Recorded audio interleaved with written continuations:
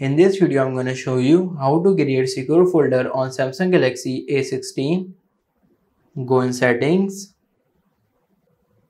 scroll down, go in security and privacy, again scroll down, go in more security settings, tap on secure folder, tap on continue, tap again on continue.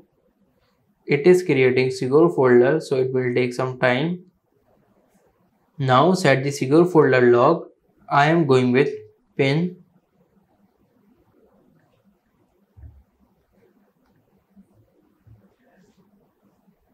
Tap on turn on, tap on next.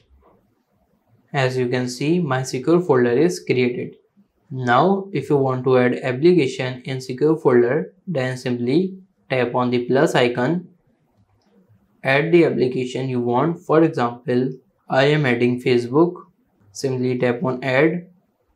As you can see, Facebook is added in my secure folder. So this is how you can create secure folder on Samsung Galaxy A16. If this video helps you, like this video and subscribe the channel.